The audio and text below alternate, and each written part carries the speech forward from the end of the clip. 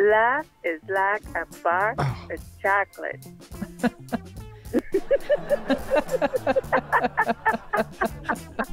You're killing today. You're killing. Run, Forrest, run!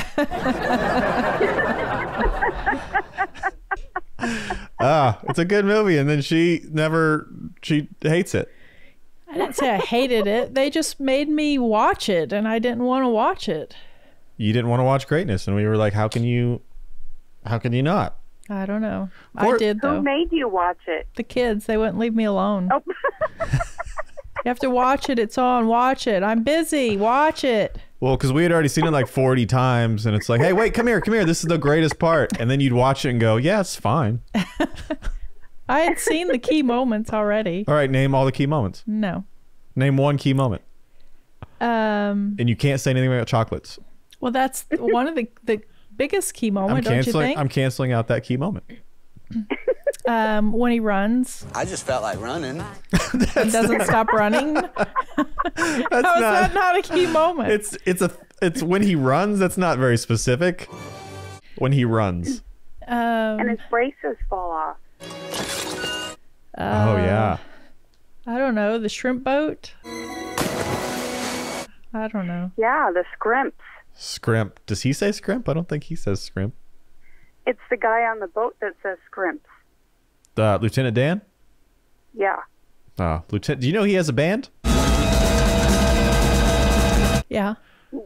Woohoo! Called the Lieutenant Dan Band? Yeah. I think ever since smart. the movie. Yeah. Well, I assume. Well, I mean, and he travels around and does shows for military. Yeah. Seems like a good guy. He's a really good guy. Do you know him? Yeah. What do you call him? Lieutenant Dan. You even say lieutenant every time? Yeah. It's very respectful of you. Isn't that like what is it called where you wear a uniform and you're not in the military, but you wear it because you want people to be nice to you and show you respect?